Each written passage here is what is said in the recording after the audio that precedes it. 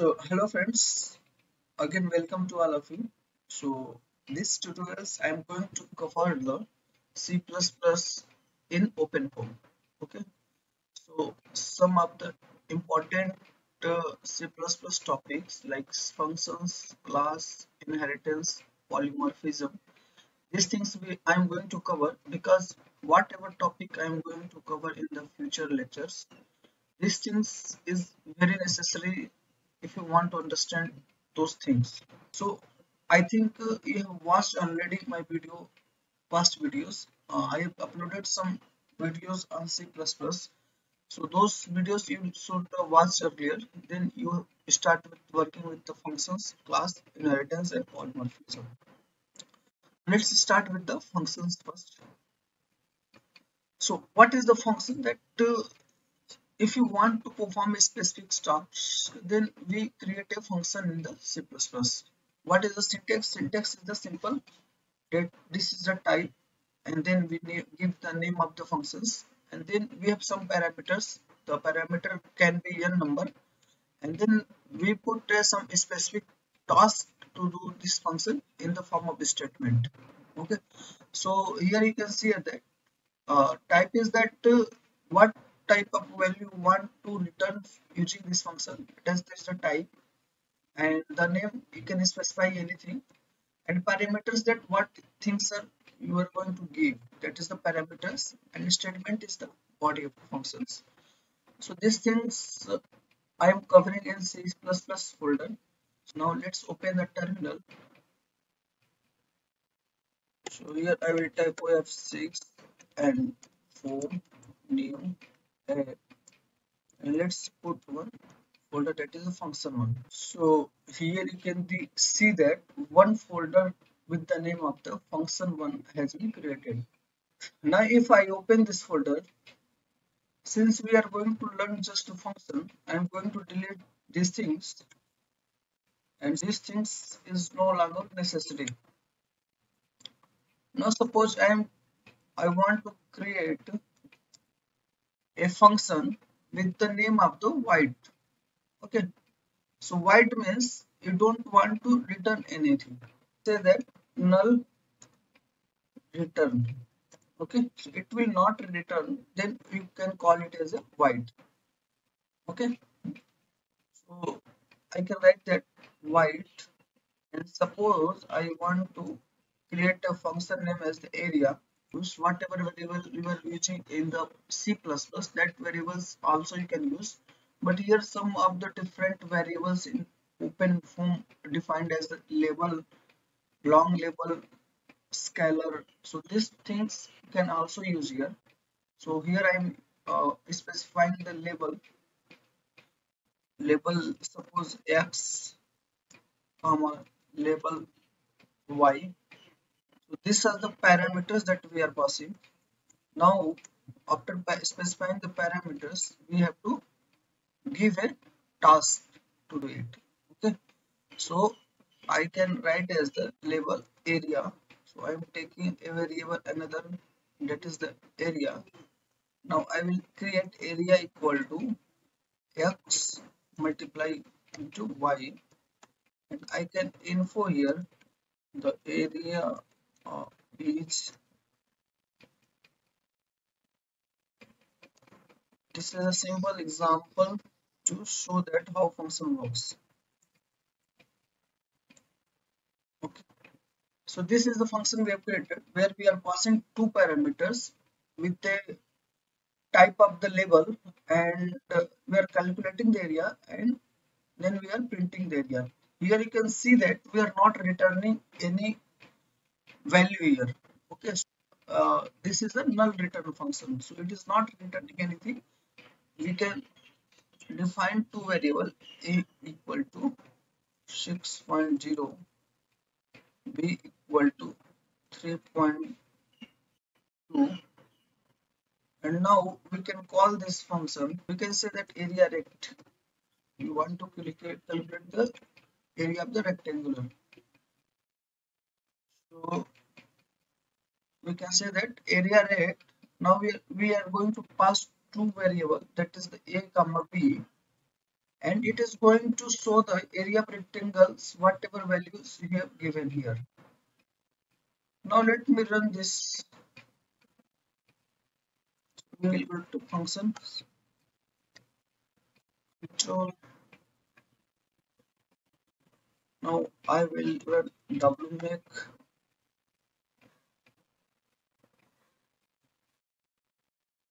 Sorry, this is label.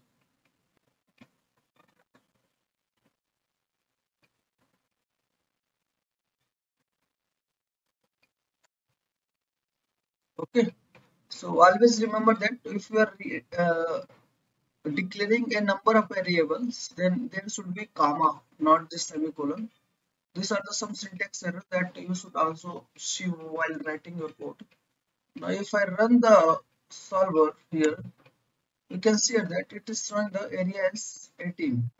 Okay, so 6 into 3.2 is equal to 18. That since we are using the label, that why it is showing the 18, the decimal parts it is ignoring here. Now if you want to print the decimal part also, so we can create here another function, that is the scalar. This we can also write scalar, but then again we have to create, or let me create another variables. This is a1 and it is b1, and let me write it as a, okay, let me write the same values, so that way we can see that what is the difference between the result. So we can call it as a1 and b1. So I'm just taking the same functions, but we are changing the type of the variables, type of the parameters we are passing in the functions, and here just should be also scalar. Okay, then we are going to call these two functions, and let's see that what are the changes between the result of these two functions. Wmake, so it has been compiled. Now you can see here that the difference here. So here in label, it is ignoring the decimal part we have given as a parameter. However, in a scalar, this is taking these two values. Okay. Also, you can see here that we are given the two name. Okay, so the same function has been. This is the same function, that is the area rect. We have declared in two different forms. Here we are giving the parameters as a label. Here we are giving the parameters as a scalar, but the function is the same. Okay. So when we declare a function in different form with the different parameters, that is called as the function overloading. So this is called as the function overloading.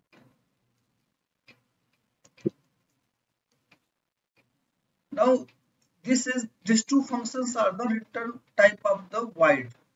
Suppose here I want that the function return the value of kind scalar. Okay. So here we don't need to print here something. Here we can just write as a return area. We can just write at some another values.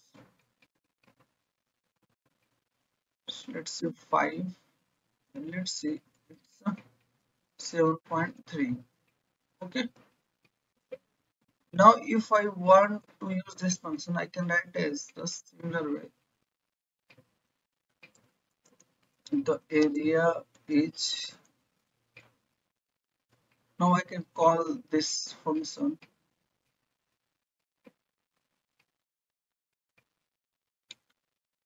Now there is a catch. Okay, it is going to show a error. Let's see.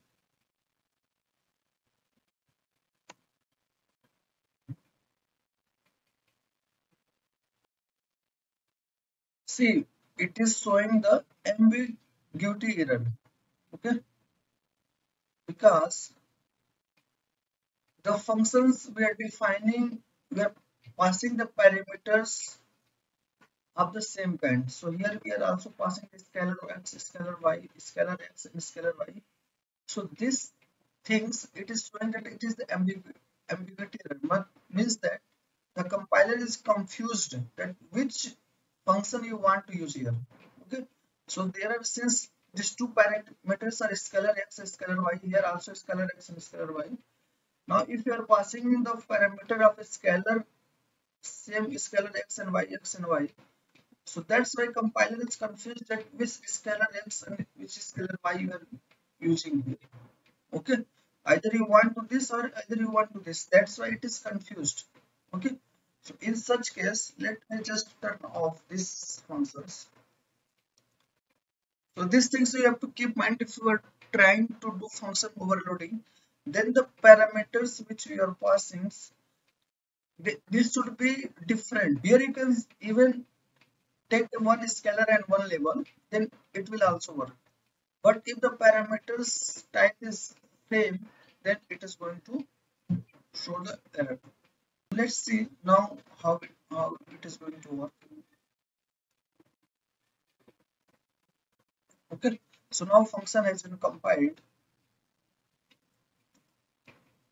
Now if I type function1, so you can see here that it is printing the value here. Now it is taking the value, means these functions, and it is printing the value which we are. Now suppose all these functions you want to give a single functions you want to avoid, and you want to write a simple functions. In such case you can use the template concept. So what is the template concept? We can write here as template, and I can see that I want to use the class T. Okay, so here T means anything. It can be scalar, it can be vector, it can be anything. So I can write here is that return I want is also type of T, and the argument we are passing, that is also type of T. So these two can also be T. Okay, so now here all these functions, whatever we have defined level, we have defined scalar, we have defined again scalar, whatever the type of variable you are going to use, that same function can be used. Okay, so here again let me copy this. So here I am writing for the level. Okay, so this is the level variable. Okay, so any type of variable you can use here. Okay, so different kind of variables can be used just by using this template concept. Okay, there is no need to create more number of functions for different class of the variables. This is going to work for any kind of variable. It's the another variable that is kind of float. Let's see how it works.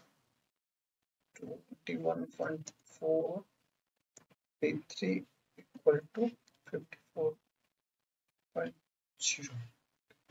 So these things we have written. Again I am just copy this and paste it here.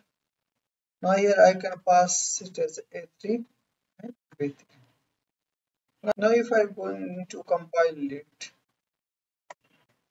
so this has been compiled and we can run the functions. So here you can see here that the same function is working, and it is taking whatever the kind of variable you are using here. So if you are using the level, it is using the T class T equal to the class level. Similarly for scalar and similarly for the float. So I think the concept of function has been understood by you. Thank you to all of you for watching this video.